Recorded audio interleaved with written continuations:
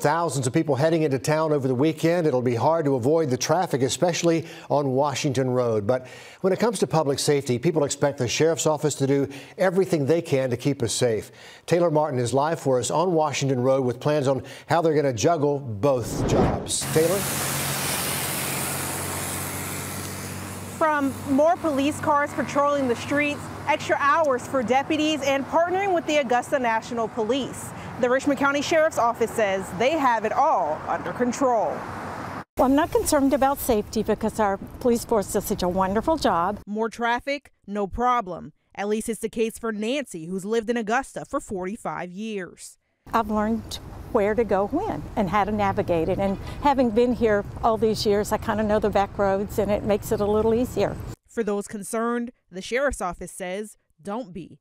They'll be out in full force and then some, not only near the Masters, but at nighttime, downtown, too. Don't be concerned.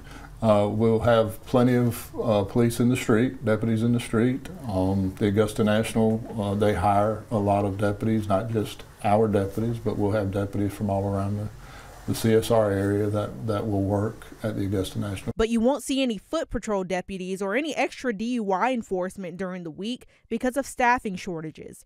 Despite shortages in those areas, they say they're pushing through. And just like every year, they're ready. We're just prepared. We are prepared. We always are.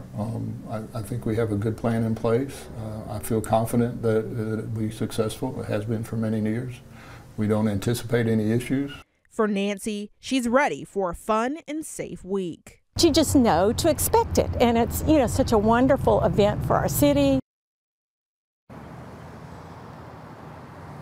The Sheriff's Office says traffic safety is their top priority when it comes to Masters Week. And as far as violent crime, well, they say it's their priority every day of the year, not just during Masters.